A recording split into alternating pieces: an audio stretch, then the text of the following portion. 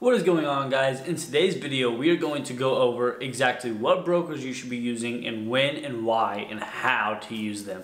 That being said, let's jump into this video. I've been getting dirty money, Jordan Belfort, stacking penny stocks while I'm flipping these birds, sipping on Ciroc, trip 'em up with the words. I done popped the Molly and I think it's be my third. So guys, there are a ton of different stockbrokers out there. So just right off the top of my head, the popular ones, you got Robinhood is free. That's why it became so popular. They've got massive growth. Webull is free too. They've just now started really coming out to me and seeing more and more of my students actually go and use them. The other two big ones that I see a lot and I use myself are TD Ameritrade, which you can see Thinkorswim is up in the background over here with the S&P 500. And then E-Trade. E-Trade is great. I use them still because they are a lot better than TD Ameritrade shorting, and we'll get into kind of how I integrate all those together. So the first one I want to talk about is Webull. I just want to be 100% honest with you. I have zero experience with Webull.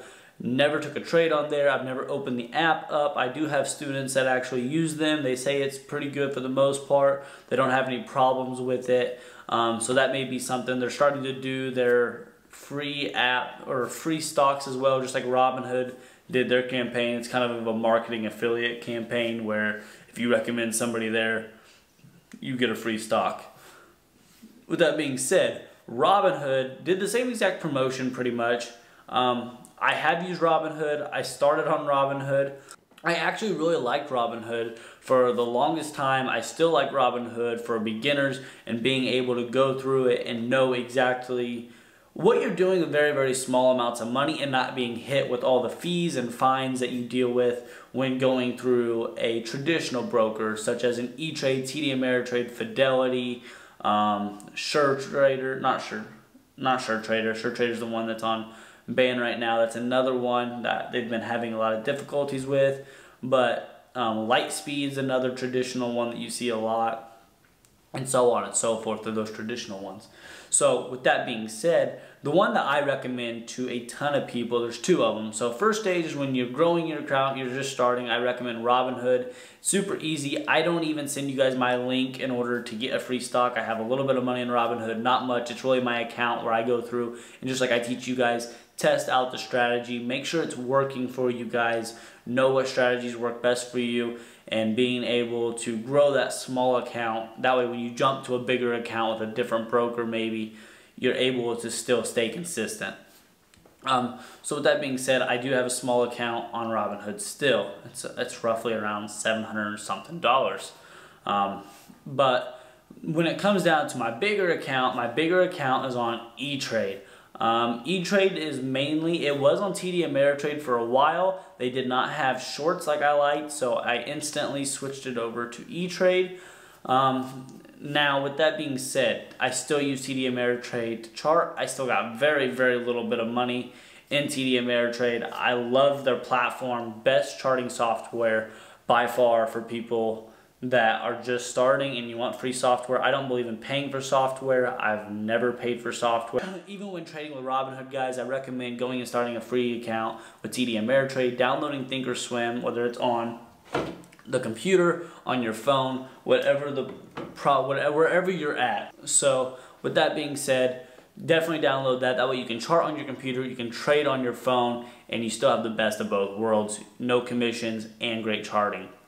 Now E-Trade, I trade with E-Trade, but I still chart with TD Ameritrade. E-Trade's charting software is getting better slowly. They bought Options House a little while ago, so they're leveling up slowly but surely.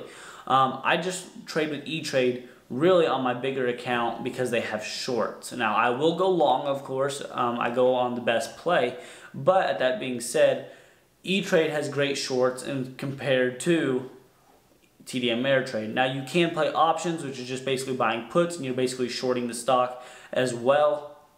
You can definitely do that with TD Ameritrade. I have students that do that. When I first started, options was like a foreign language for me. I didn't really like it a whole lot, so I stuck with stocks for the longest time, and now obviously I trade options as well as long as stocks.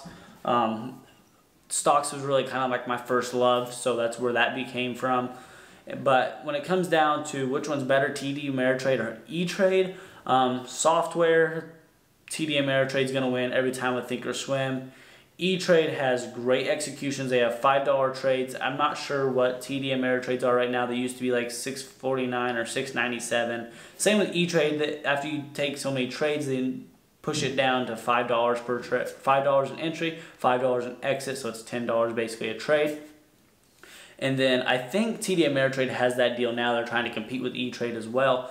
Both of them have great tools, really. I just think this platform is just way easier to use, learn, especially when you're learning how to deal with charts and get this whole setup. Because to some people, this right here looks like gibberish in Chinese. And I completely understand why it does. I mean, it takes a little while to get used to things. But back to the best brokers. So when you get to a couple $1,000s, that's when I would recommend maybe either switching to a TD Ameritrade or E-Trade, or splitting up your account on maybe opening up a Webull and then opening up an not an E-Trade, but a Robinhood account.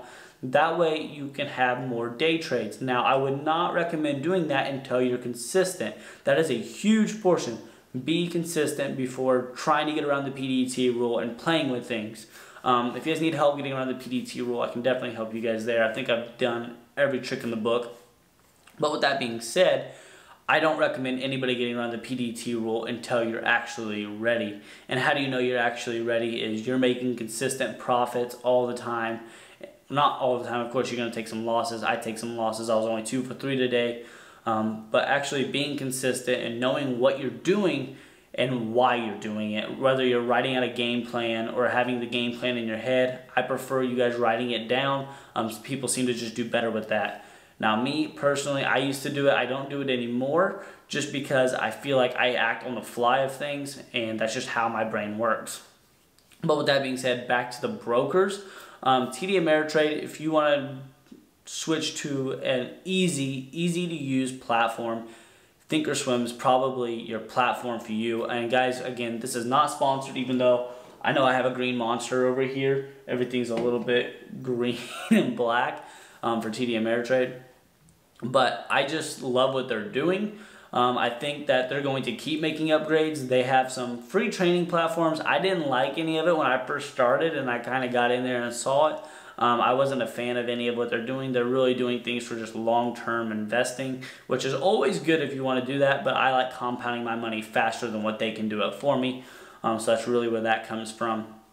But guys, my overall, I wouldn't be getting into one of these accounts until I have a couple thousand or maybe $1,500, $1,000 at the minimum, because you're going to get hit $5 per entry and exit, and that equals $10. That's taking money out of your trade. If you can just keep it in Robinhood or Webull and just keep those $10, makes a difference, a huge difference when growing those small accounts. So I would definitely recommend looking into a Webull or a Robinhood account. I'm not going to put links because I don't even care about getting the extra few dollars. I'm not worried about that, guys. I just want to help you guys as much as possible. That's why I make these videos. So don't forget to smash that thumbs up button. It definitely helps if I can put out more content like this, guys, and help you guys out. I'm always for it. So with that being said, guys, thank you guys for watching. I want to keep this video short, and I will see you guys in the next video. Comment below what you think my next video should be and what I should be giving you, what you think the next video should be about, and what you want me to tell you.